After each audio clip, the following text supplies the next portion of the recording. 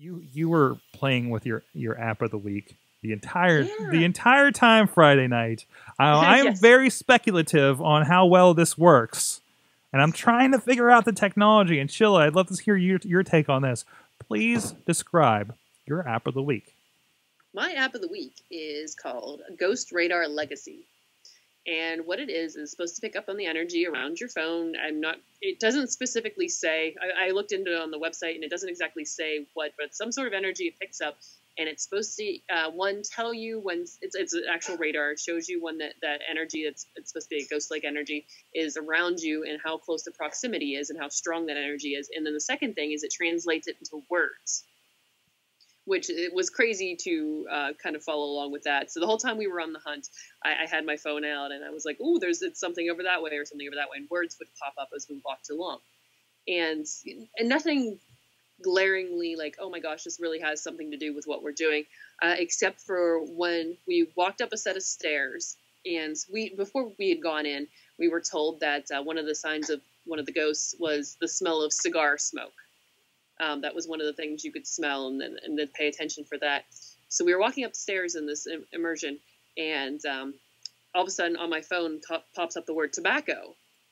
And we hit another spot where they have guides throughout the immersion to let you know, give you some more history in the building. And the gentleman who was telling us about the history said, went in and he said, "You'll smell tobacco." And it was the first time we had heard the word tobacco because everybody else uses specifically cigar smoke and cigar smells, and he's the only one that says the word tobacco. So it was like, wow, that was kind of weird.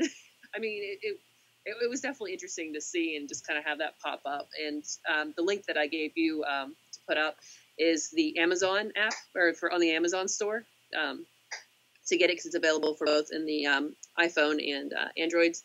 I was reading the reviews, and some of the stories are pretty fantastic. So if you like good ghost stories, check out the reviews on Amazon. Because Amazon reviews plus ghost stories make amazing.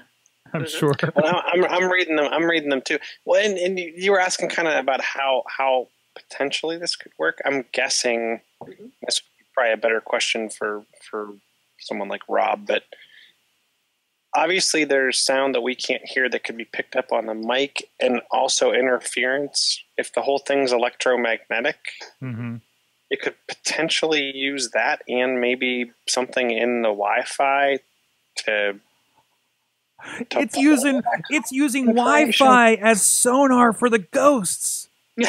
Maybe that's it. Wow. Well, I was thinking, go ahead. Or is it picking up? There hasn't been Wi-Fi. What's that?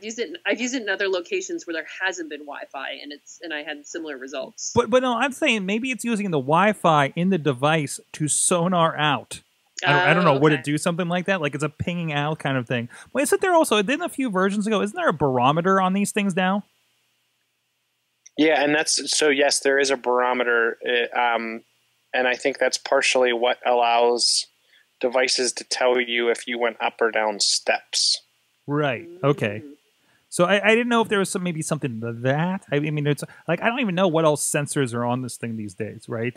Like, is there something like I'm not thinking about that they're tapping into that could do this? And I don't really know how an EMF sensor works, so maybe I'm completely missing a technical aspect of this that's completely capable on this phone.